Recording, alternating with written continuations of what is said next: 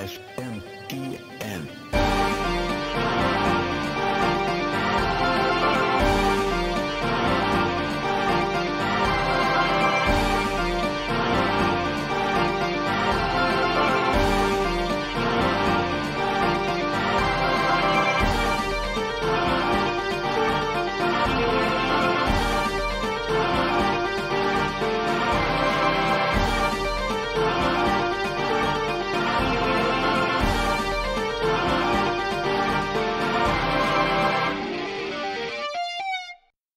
How's it going, everybody, and welcome to episode 250 of the Shin Megami Tensei Network podcast.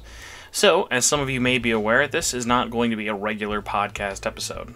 For starters, I'm recording this by myself, so it is not a normal solo podcast. This is actually me going to be announcing all of the winners for the Atlus Awards for 2021. Thousands of you, very surprisingly, actually ended up participating in our poll. I cannot thank you all enough for participating, and I just kind of thought this would be a fun way of reflecting back on the community, because we've had three pretty big Atlus releases this year, with Strikers, Nocturne HD, and of course SMTV. So I made a bunch of different categories. I asked as many of my friends to help me read out the winners as possible. This episode is probably going to be a little bit on the shorter side, but kind of thought it would be fun, get a little bit of pomp and circumstance, and just sort of talk about each of the games, get the awards, and end things off by kind of hearing what you, the public, think, anonymously of course, about Atlus in 2021. So, without further ado, let's start with our first award. Alright, and of course not actually keeping with tradition of award shows, we are going to be starting with the biggest one of all, or at least probably to most people out there, with Game of the Year. So, obviously the nominee, like I said before, and prepare to hear these three game titles a whole heck of a lot over the next however long this award show is Persona 5 Strikers, Shin Megami Tensei 3 Nocturne HD Remaster, and Shin Megami Tensei V. And the winner is, by an insane majority, with over 85% of the votes, was Shin Megami Tensei V, with second place being Persona 5 Strikers, and taking up a very measly 2.9% of the votes, Nocturne HD Remastered. So congratulations to SMTV for taking Game of the Year. Now, next up, we have Best Story. So, out of Strikers, Nocturne HD, and SMTV, this was an incredibly close category. So, in third place, Best Story went to SMT3, Nocturne took 25% of the votes, Strikers took 33% of the votes, and with over 40% of the votes, the winner is Shin Megami Tensei V. So, very big kind of surprise there in terms of how close all three of those could have been. Literally the entire voting process, that number kept changing of like, first it was Nocturne, then it was Strikers, and then eventually it ended up being SMT5. So, congratulations to SMT5 in terms of winning Best Story. Now, next up, this category is going to be read off to by my good friend Mac, so without further ado, please take it away, Mac. Thank you, Spencer, for having me. I am Maka, and I am here to announce the award for Best Gameplay. The nominees are Shin Megami Tensei Nocturne HD Remaster, Persona 5 Strikers, and Shin Megami Tensei V. And the winner is Shin Megami Tensei V. Also, congratulations to Akira Kanoe for winning Best Persona 5 Strikers boss fight. Alright, thank you so much, Mac. I really appreciate you kind of being our first guest announcer here. And to give a little bit of insight in terms of the best gameplay for that one, this was another one that just really stole the show. So, third place was Nocturne HD with 3.3%, just to be really on the nose. And Persona 5 Strikers was the second place winner at 15.9% of the votes, and at over 80% of the votes for best gameplay was SMT5. So really strong winner there. And for best boss fight, this was of course a write-in answer, so there was no set answer. We had hundreds and hundreds of people write in their own choices. This was really close, and I was really pleasantly surprised that Akira won, just because, at least for me, that as someone who recently played through that boss fight, is so strong, so fun, great music.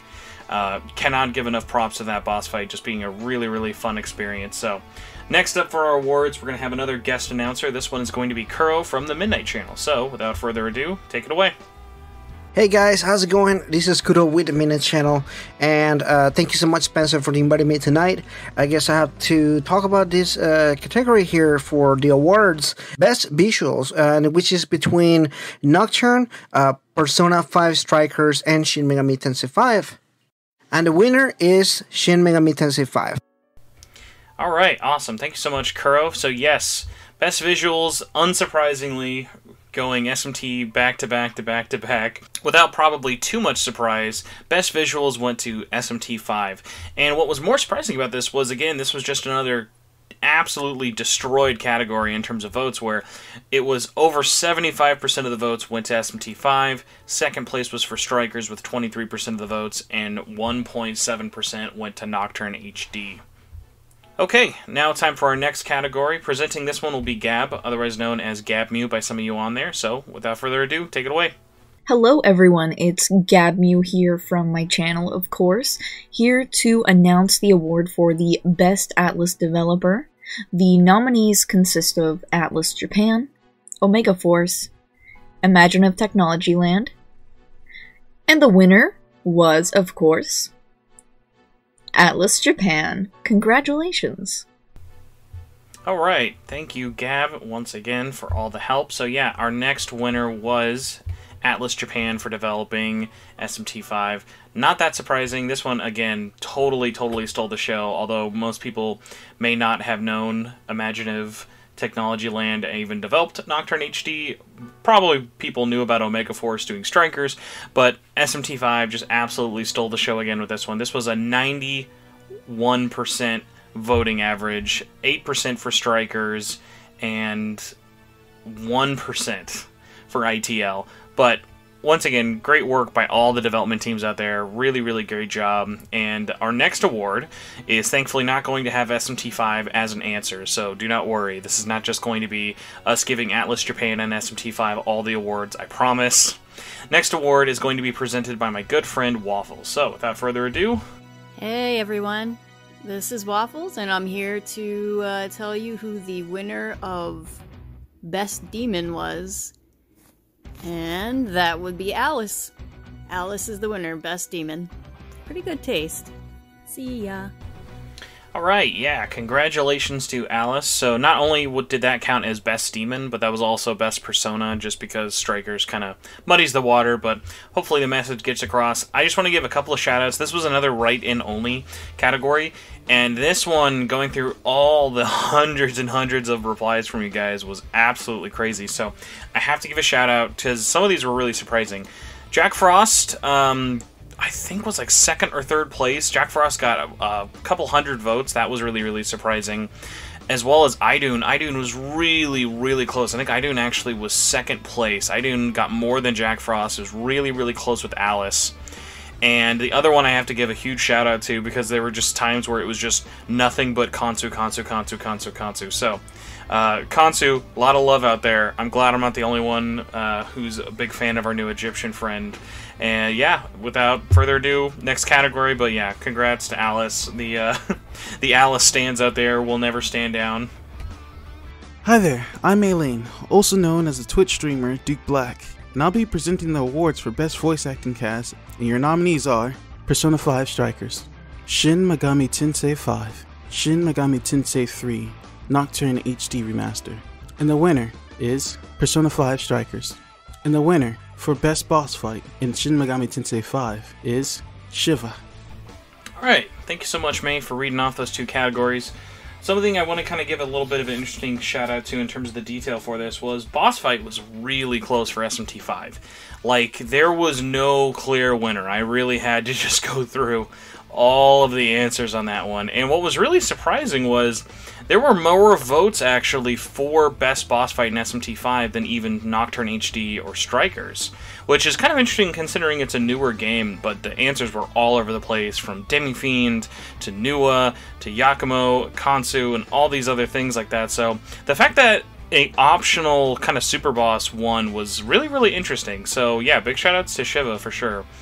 And the other one that I had to really give an extra shout out to was, this was so close for Best Voice Cast between the two clear kind of, I think, winners. So, first off, really big shout out to all the voice cast in all three games, Strikers, Nocturne HD, and SMT5.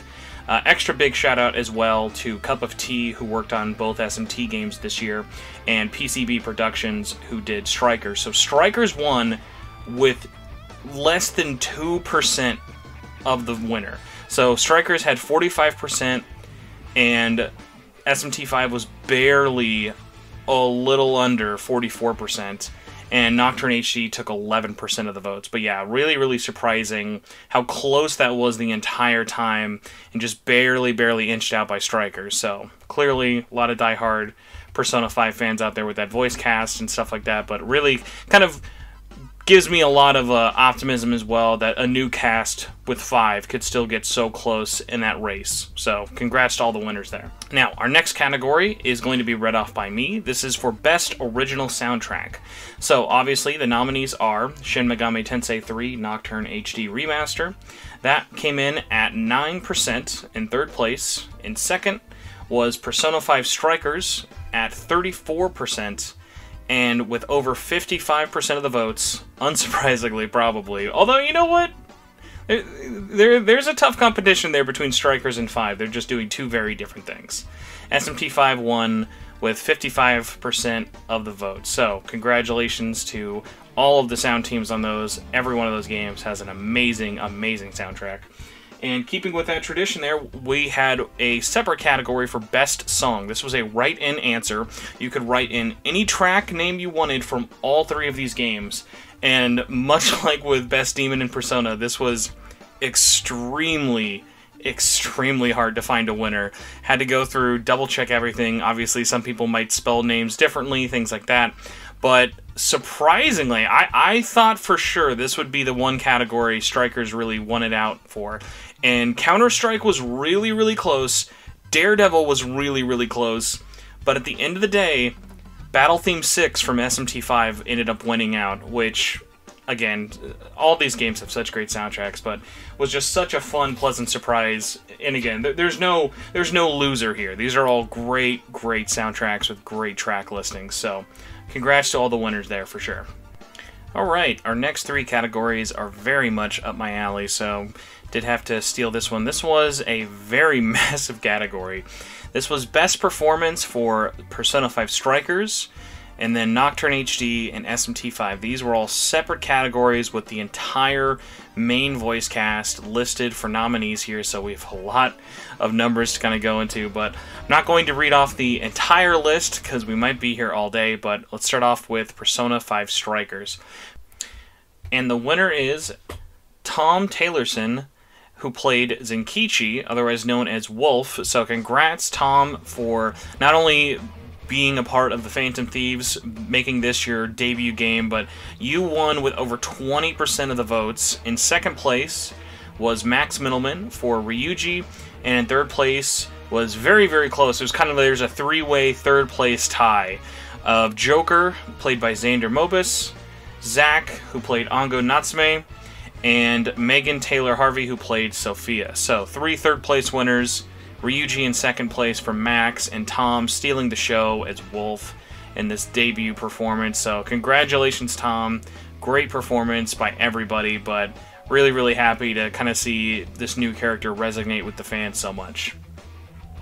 So, time for the new voice cast, though. So, next up we have Best Performance in Shin Megami Tensei 3 Nocturne HD Remaster. And the winner is Robbie Damon for Isamu Nita. Isamu won with 17% of the votes. And another situation of second place was not too far behind was Ruben Langdon, who played Dante from the Devil May Cry series, with 14%. And another third place three-way tie by Paul Eating's performance of Lucifer, Kristen Lamonta as Demi-Fiend, and Ray Chase as Goto, all tied for third place. So big shout-outs to all the nominees and all the winners there, especially because this was a game that had never had voice acting before. Nice to kind of see the race was so tightly knit with everybody. There was no real one kind of clear winner after you went from first place. And finally, we have Best Performance in Shin Megami Tensei V. This one, another one with a huge voice cast, tons of people, great performances, but was really, really tight and close for the entire time here. So the winner is, in first place, Damon Mills for their performance of Aogami. Second place was Casey Mongalio, who I probably butchered your last name, and I'm very sorry if you ever hear this, Casey, but you got second place with 20.6% for your performance of the protagonist / Nahabino. And in third place was Ryan Colt Levi for his performance of Kansu. So, shout out again to the entire voice cast. So many great picks and everything, and it was so kind of interesting watching. There was really no clear winner for the longest time, and I just love watching this kind of, because everyone's sort of favorite voice actor always changes so many times, especially through the voting process in the beginning compared to all the way at the end. So, once again, all three games, great voice cast, great production companies, great job by all the actors in there. Couldn't be more happy with everybody's performance. So, thank you, and on to our next category. We have another guest presenter. Here is Kuro again from the Midnight Channel. How's it going, everybody? Hope everybody's having a wonderful night. This is Kuro with my channel, and we have another category here to talk about, and that is the best jail in Persona 5 Strikers. And the winner is the Shibuya Jail. Alright, thank you so much, Kuro, for reading off the nominees and winner there. So yeah, the best jail was kind of an interesting one of...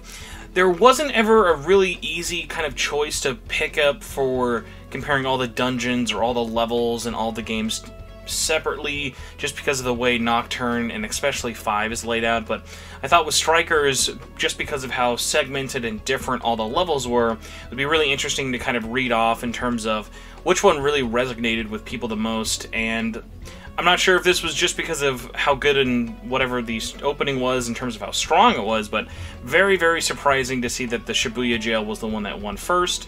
There's not too many kind of surprises here. In second place, we had the Kyoto Jail. Osaka Jail was next, followed by a spoiler if you have not beaten the game, and the rest of the levels. So, congrats to the Shibuya Jail. I will be wondering how I mail you your reward in the mail, but I'm glad you could be a winner nonetheless. And next up for our final guest announcer is a very special guest, who I will let do the introducing for themselves, and our final guest of the evening before I read off the last of the awards. So, without further ado, take it away, final mystery guest. Hello, this is Grimsdale Gaming. Today, I've been asked by Spencer Presley to introduce and announce the winner of this category. What is the best place to play Atlus games? The nominees were PC, PlayStation 4, and Nintendo Switch. And to no one's surprise, not even mine, the Nintendo Switch was the winner. Thank you, Spencer, for the invitation. I appreciate it. And remember, everyone out there, stay shocked.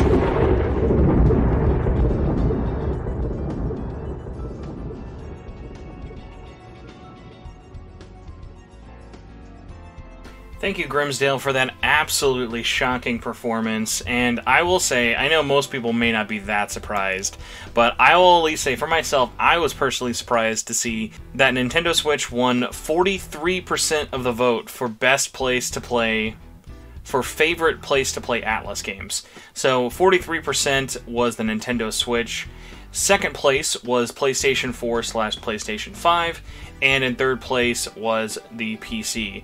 PC was 24%, PlayStation was 31%, so pretty close, but Switch definitely had that advantage there that I may have been surprised by, but everyone else may be laughing in the background and saying, of course, this was the one that won. So our last three categories are kind of interesting picks, and not ones you would probably ever see in any other award show, but had to include them for myself, especially the final one. This first category is Most Anticipated Atlus Game, which is kind of interesting because we don't really have a clear title outside of one of them, and the one that we had a clear title for definitely was not the winner. So, the nominees for Most Anticipated Atlus Game is Project Refantasy, the next Persona title, and the next Shin Megami Tensei title. And in third place was Project Refantasy with 14% of the votes. The next Persona title was in second place with 39.3% of the votes. And finally, the next Shin Megami Tensei title won with a whopping 46.6% of the vote. Very, very interesting. I even think if, like, I put Ultimax there, I don't think it would have topped it. I think people's reception to SMT5 was so positive that now we're just kind of foaming at the mouth for the next game for it. So hopefully we don't have to wait too long, but with Atlus, you never really know. Speaking of things you'll never really know much about, is our next category is Best Atlus DLC.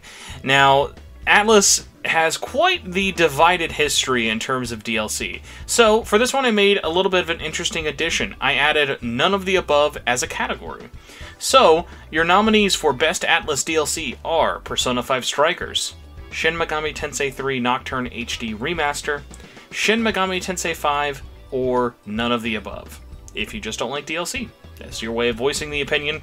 And out of the hundreds of votes we got, surprisingly, none of the above won second place at 29.4%, beating out Strikers at 7% and Nocturne HD at 3%.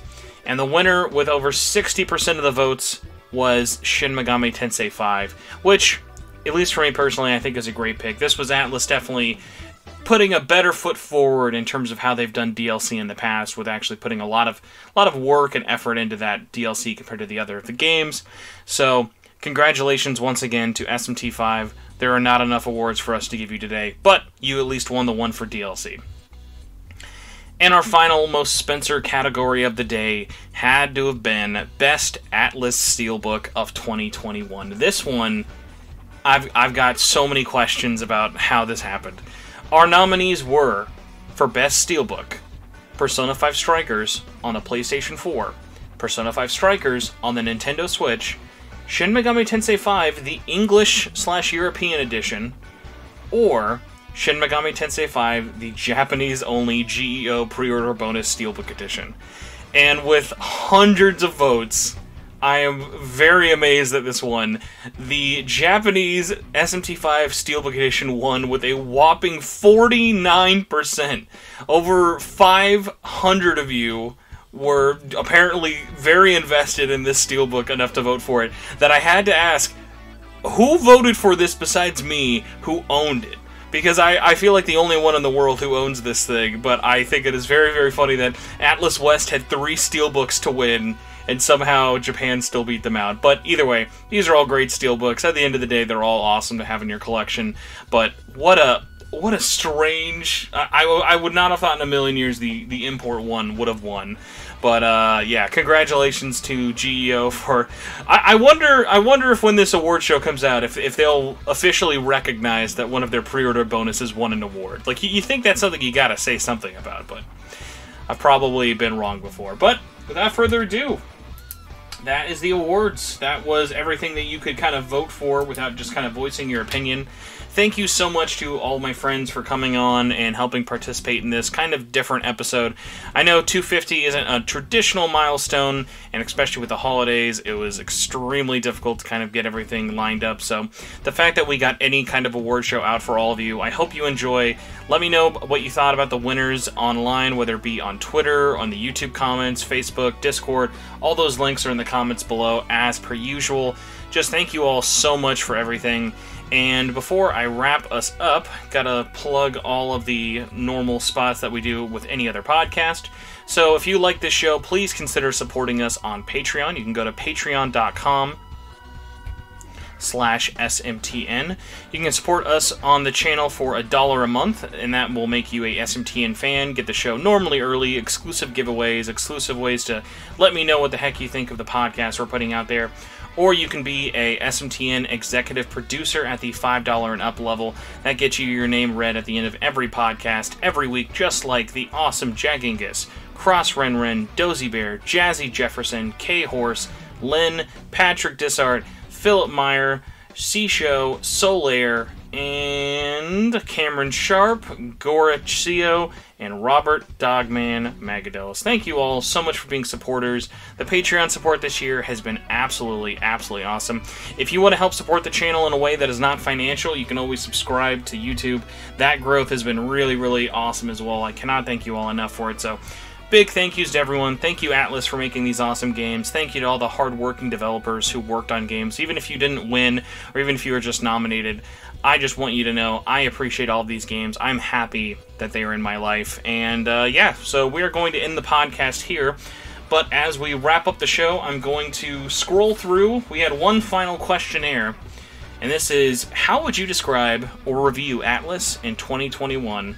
And I'm going to go and try and find some choice answers to see what everyone thinks. There were lots of goods, greats, pretty goods, amazing, 10 out of 10s, 7 out of 10s, but let's see whatever we find in terms of our choices here. Our first one comes by someone I may actually know.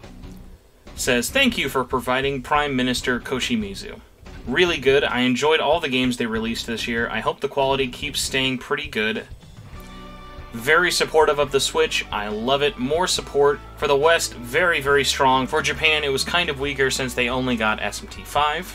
I'm not a huge Atlus fan myself, yet this year was very meh for me. Strikers was disappointing, haven't been able to play Nocturne HD, and SMT5 has been amazing so far, so it's been a mixed bag for me. Atlus has had a really good year overall. Very positive, 9 out of 10. Amazing, more SMT and Persona games. I only wish they updated the music in SMT3. Overall, I think they did a great job this year, except for Nocturne and Strikers on Switch. SMT5 is incredible, and I hope they release DDS on PC and Switch at some point. Banger year, can't wait for next year. Atlus, 10 out of 10? No, 11 out of 10. Dead AF, says someone, please remove Denuvo on P4G on Steam. Goated with the goat emoji. In terms of Atlus games, absolutely wonderful. There could be a few minor changes, but overall fantastic. For arbitrary number scores, 10 out of 10. In terms of Atlus as a company, I think they were fine. A few questionable business tactics like Day 1 DLC, but even then, it wasn't the worst business model. I think overall, a solid publisher and developer, and I'm very excited to see what comes next. They did a great job this year with SMT5, my favorite year so far, and I have been playing Atlus games for a very long time. A very ambitious year for Atlus. They really saved the best for last, in my opinion. Nocturne was cool on modern platforms, but felt a little bit disappointing as a remaster. For Strikers, I never really got into it, mainly because of the gameplay. Not a huge fan of the type of gameplay. SMT5 does have some issues, but overall, I really enjoyed my time with it. Immaculate. I love you. Amazing games. 8 Jack Bros out of 10 Jack Bros. Poggers year. Great overall. P5S was a great title. Surprised both P5 and P5R fans. Nocturne HD had its issues and features, but overall was pretty good. SMT5 disappointed me narratively, but aspects of it made up for it in terms of gameplay. Atlus did fumble a bit with how they started the 25th anniversary of Persona, but it's been one announcement so far and plenty of time to make up for it. I would like to describe Atlus 2021 as mostly Pog. Nocturne HD and SMT5 absolutely slapped. Nahabino plushie out of 10. Atlus, please consider doing more remasters. And yeah, I think that's just about it. Thank you, everybody. There are still hundreds of more responses out there, but kind of wanted to give some highlights out there that I saw that weren't just their normal pretty good, pretty bad, or whatever like that. So, thanks for this kind of like 30-minute or so long award show. I hope you all enjoyed it. Let me know what you think in the comments below. We're online, as always. Atlus West, if you see this, please make yourself be heard. I'd like to have made this award show and someone at least notify it or make it seem real in some sense. Atlus Japan, if you are even aware of all the awards you've won, that would also be pretty hilarious. So feel free to let us know on Twitter at SMT Network if you find us or this podcast in the comments below. Either way, have a good rest of your holidays. Have a good rest of your New Year's. Thank you so much, everybody, for listening to this, being a part of this community, and I hope you all have a great end of 2021 and look forward to 2022 even more so. Have a good one, everybody. Goodbye.